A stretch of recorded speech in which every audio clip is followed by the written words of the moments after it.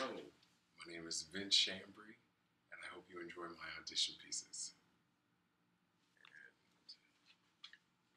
And a very good morning to you, Afua. Good morning. Coffee is what you should be saying. My brother should be here, not me. Oh. But then I'd be denied your sunny, happy, sweet disposition. I'm in no mood for your jokes, Edward. I should be in class now. And I should be in London now. The Queen had a fit when I canceled our tea party to take charge of you. Now, come. You can begin by cleaning these bowls.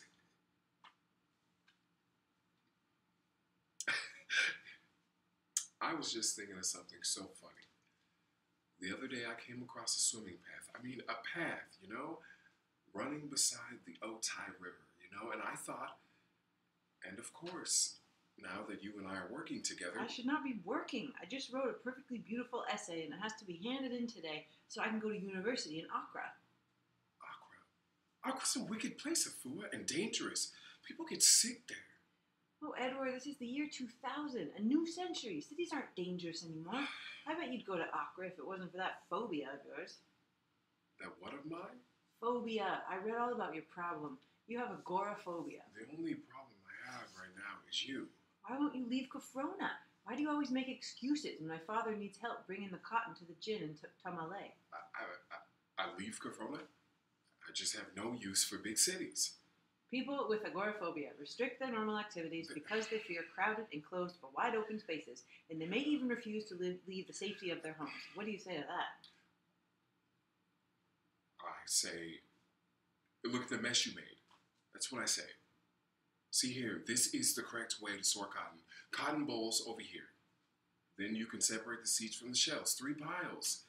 The seeds are needed for our next planting. My way's faster. Very true. And it's wrong. There is no right way. Yeah, but it is. So there you are. Don't be afraid. It's only me, Edward.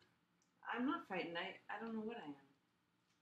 I've never seen this necklace you wear tonight, Afua. It is like a frame for your pretty face. It is my Nana's.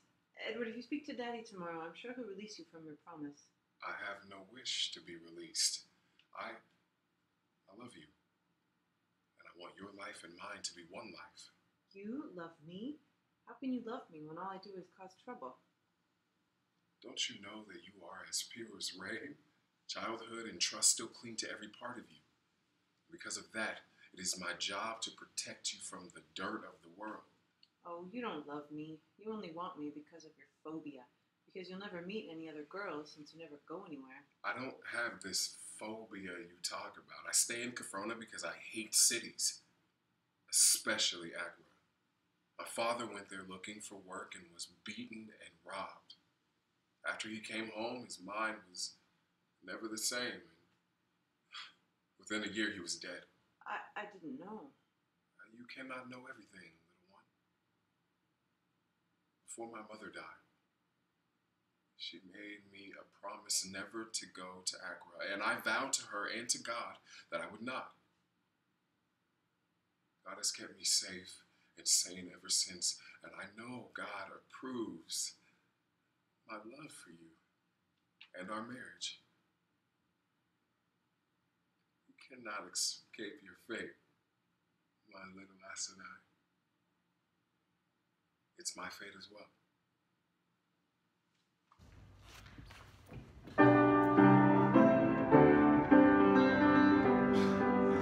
You follow all the rules, you swallow all the stories, and every night you wish on a star, hoping your day will come, trusting in allegories, and every night, boy, look where you are, lost in the wilderness, lost slowly dying in the wilderness, and where you are headed, boy, you couldn't even guess, but off you go without a warning, running as you hit the ground, till our bright and future morning, while our hearts are outward bound, till one bright and distant morning, and we stop in the ground, and then